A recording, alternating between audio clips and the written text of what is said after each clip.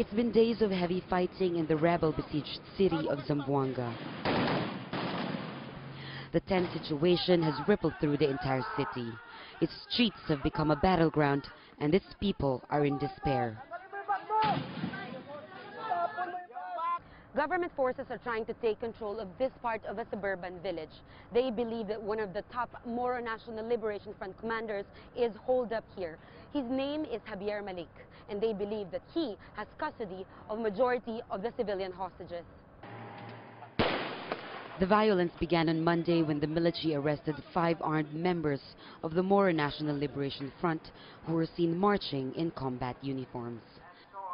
The MNLF led the Muslim rebellion in the 1960s.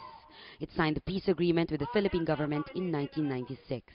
Now, it's opposing government peace talks with another armed group called the Moro Islamic Liberation Front. It says these talks do not address the grievances of the Moro people. The founder of the Moro National Liberation Front, Nur Miswari, made a renewed declaration of independence over a month ago. And while Miswari had disowned actions of his fighters, saying that his commanders were free to carry out actions as they wished, the military believes he is still behind the hostage-taking and attacks.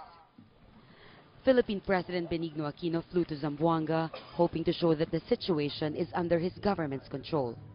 But he made no mention of any negotiations with the fighters. Deadlines.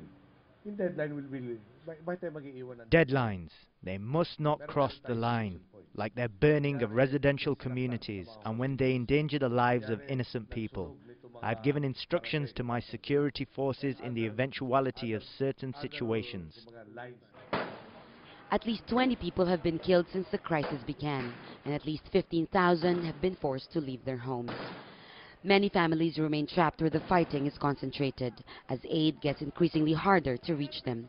And as the situation in Zamboanga continues to deteriorate, many here wonder if the government will be able to save the city from further distraction.